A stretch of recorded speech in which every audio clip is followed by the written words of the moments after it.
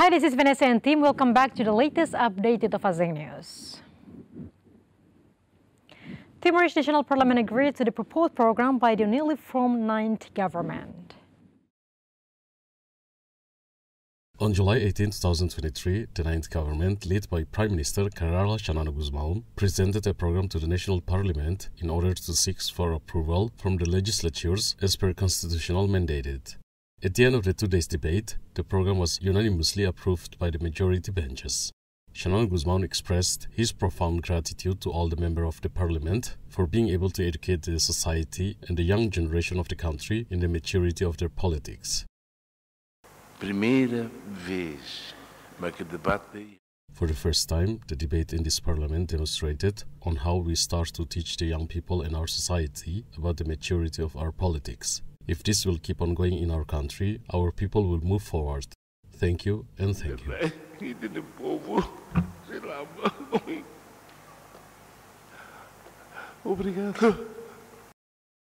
Fernando Lai, the parliament speaker, added that in this year's program debate are calm and constructive.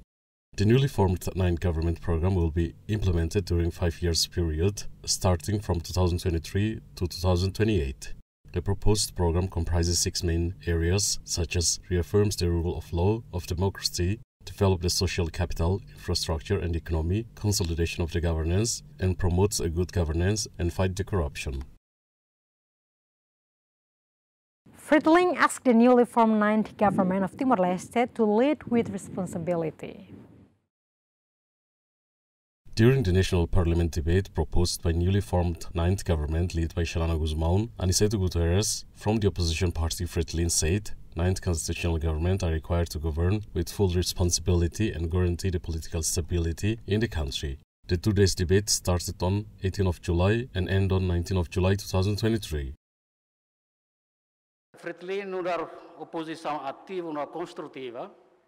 Friedling, as an active and constructive opposition, wants this 9th constitutional government to lead until its final mandate. Now it's the time to enhance a new democratic culture in Timor-Leste, and a government that leads should have lead until the end of its terms, to ensure the political stability and prevent the loss of opportunity of the development.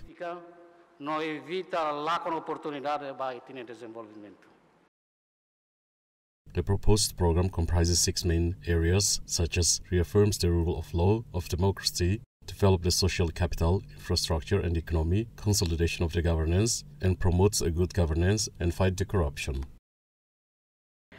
Canada expressed support of ASEAN centrality in Myanmar crisis.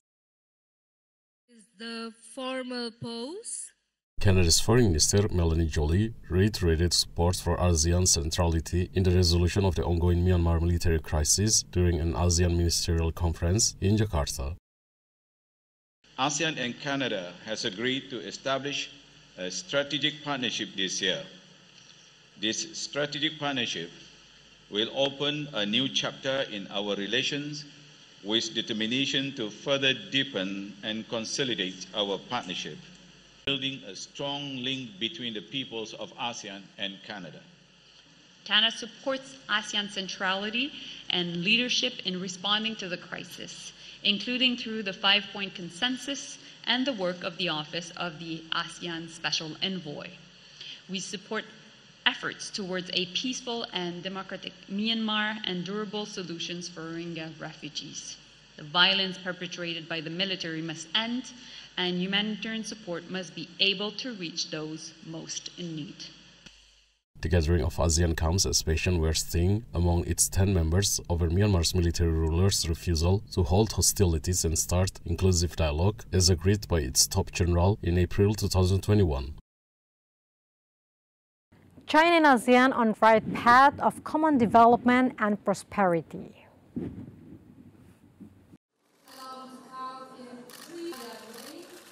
Director of the Office of the Central Commission for Foreign Affairs, Wang Yi, said China and ASEAN have blazed the right path for forging long-term good neighbor lines while achieving common development and prosperity. The senior Chinese diplomat made the remarks while attending the ASEAN-China Foreign Ministers meeting, introducing the achievements of all-round expansion of mutually beneficial cooperation between China and the ASEAN.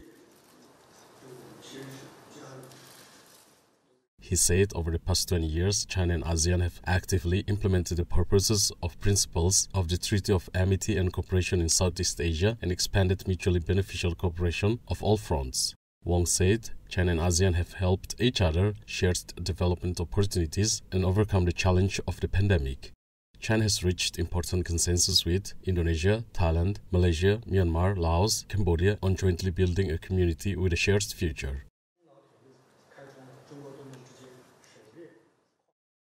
Antony Blinken says broad support the ASEAN meeting to keep pushing the military to end the conflict in Myanmar.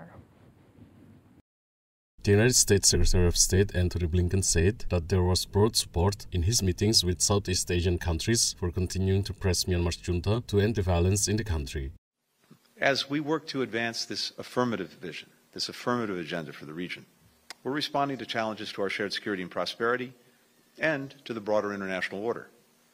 As the military regime in Myanmar continues to commit atrocities and undermine regional stability, there was broad support in today's meetings for continuing to press the regime to end the violence and to fulfill its commitments under ASEAN's 5-point consensus.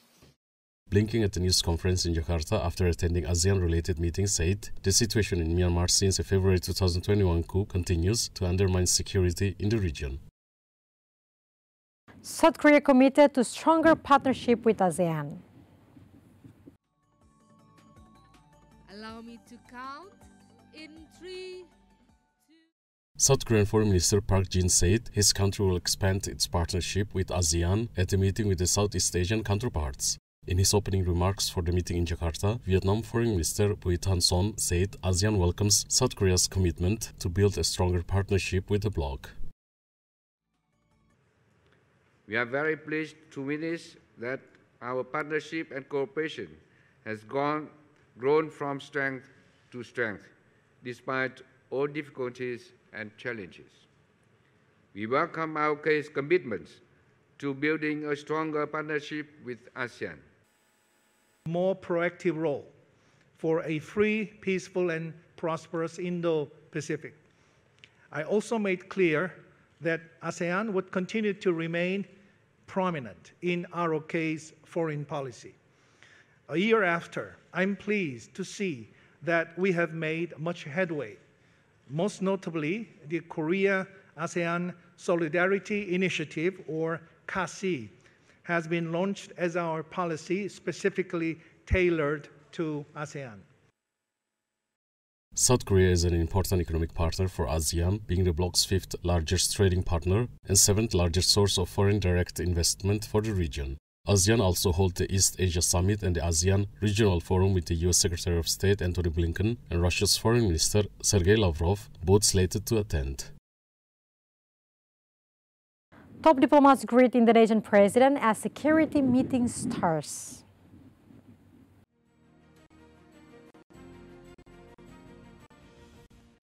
Foreign ministers and top diplomats greeted Indonesian President Joko Widodo ahead of the ASEAN Regional Forum in Jakarta on the final day of the bloc's annual ministerial meeting. Among those attending were U.S. Secretary of State Antony Blinken, Russian Foreign Minister Sergei Lavrov, and Chinese top diplomat Wang Yi, replacing Foreign Minister Qin Gang, who is absent due to health reasons. In opening remarks, ASEAN Chair Widodo said the gathering aimed to seek solutions rather than exacerbate regional and global problems. United States-China rivalry and the war in Ukraine and North Korean missiles are said to dominate roundtable talks in Southeast Asia's annual security gathering.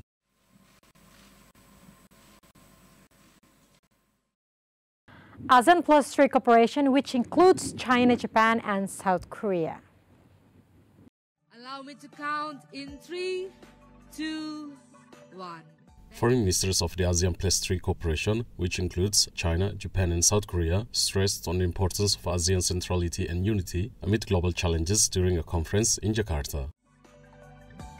We must sustain peace and security by respecting international law and pursuing the spirit of multilateralism. APT should support the way ASEAN builds an inclusive regional architecture and implements ASEAN outlook on the Indo-Pacific through concrete action. Colleagues, APT has been our anchor for our steadfast support for ASEAN centrality and the AOIP. We will work closely to effectively implement the new work plan and ensure that the ASEAN Plus 3 remains as the main vehicle for regional cooperation.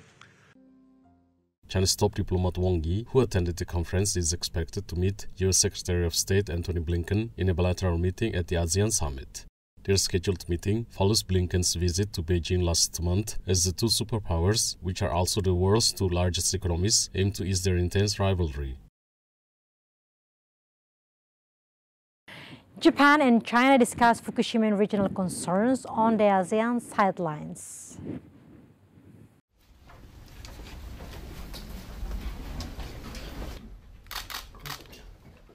Japanese Foreign Minister Yoshimasa Hayashi met with China's top diplomat Wang Yi, bringing into focus ties between the two nations and concerns regarding the release of radioactive water from the Fukushima nuclear power plant. Hayashi and Wang shook hands warmly ahead of the meeting, where both sides affirmed the importance to hold constructive talks and work together. According to a statement released by the Japanese Foreign Minister, Japan called on China to approach the water discharge in a scientific manner. China has criticized Japan's plan to release over 1 million tons of water from the wrecked Fukushima Daiichi nuclear power plant starting this summer. Relations between the two countries have also become tense as China asserts its maritime ambitions in the region, which Hayashi touched on during his meeting with Wang. Secretary of State Antony Blinken met with Indonesian Minister of Foreign Affairs Retno Marsudi.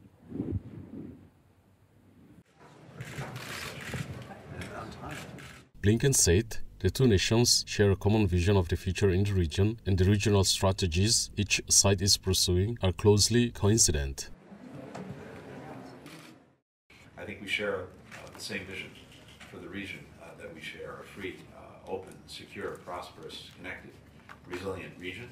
And the work that we're doing together is trying to make that vision real in very concrete ways for our people.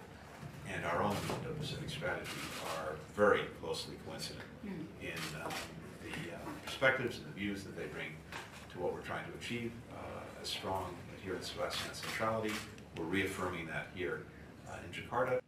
And thank you very much for having this second strategic dialogue. I also appreciate you for joining the ASEAN Summit. It's under the Indonesian Chairmanship, and of course Indonesia and ASEAN. For us, ASEAN-US partnership is very crucial for both regional as well as global stability. We need more collaboration among nations to address all these challenges, including, of course, in the Indo-Pacific. Blinken was in Indonesia for the 56th ASEAN Foreign Ministers meetings with his counterparts from around the region. We have reached the end of today's program, everyone. Have a nice and lovely weekend and see you all again soon.